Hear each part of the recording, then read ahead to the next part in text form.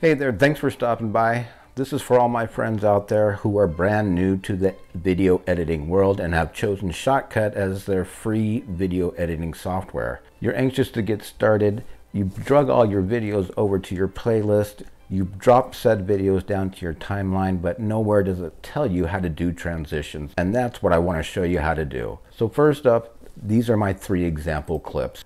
To even create a transition, the first thing that you need to do is you need to left click and hold this middle clip, for example, and drag it over on top of the first clip.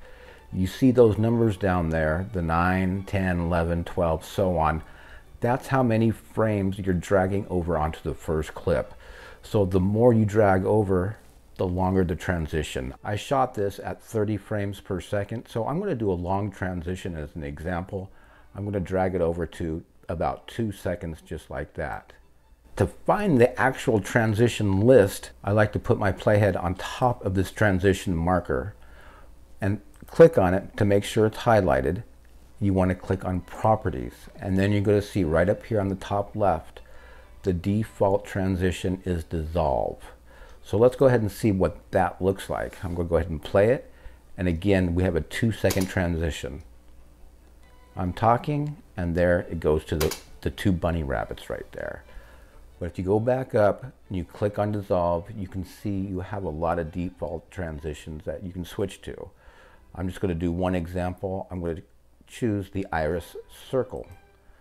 Start it right here, hit play, and there you can see a nice long transition of an iris circle.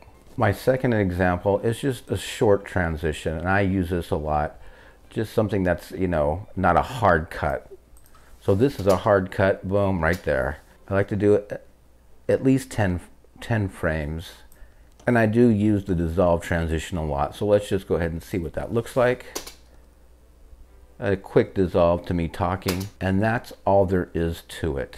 This is just to get you started into the video editing world. If you found this information useful, please make sure to support the channel by giving it a thumbs up, and please consider subscribing. At the end of this, you'll see a link to all the Shotcut tutorials I've made in the past year or so. I appreciate you watching, and again, if you're a beginner watching this, good luck to you. And as always, I'm going to see you guys in the next video. Peace out.